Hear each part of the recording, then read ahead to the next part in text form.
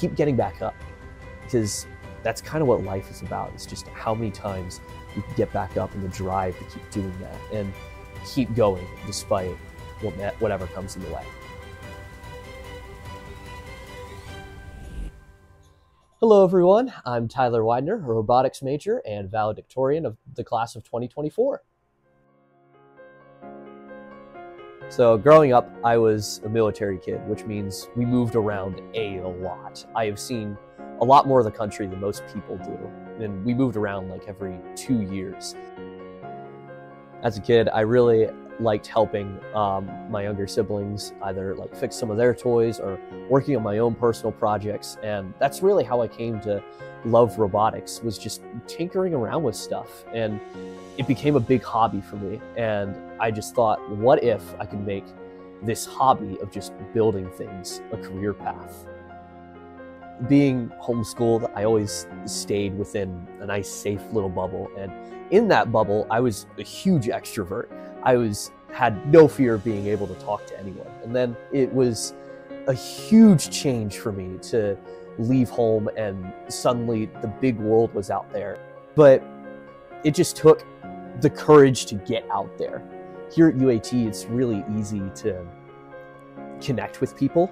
You just need to get out there. You need to get out of your room. You need to go to Geek Rho. You need to go to one of the clubs. I got really big into Nerf Club. And before I knew it, I became president of Nerf Club too, which was fantastic. And I ended up changing the club a lot and got all of my friends and even more people here into the hobby of modifying the blasters and making it so much more fun than it was before.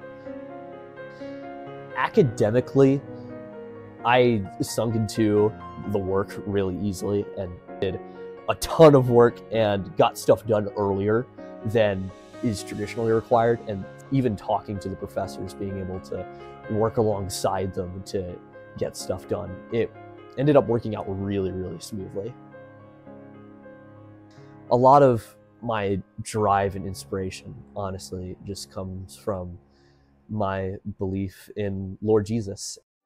That just gives me a lot of motivation to keep driving forward no matter what obstacles come in my way. There's this one Bible verse, "The joy of the Lord is my strength."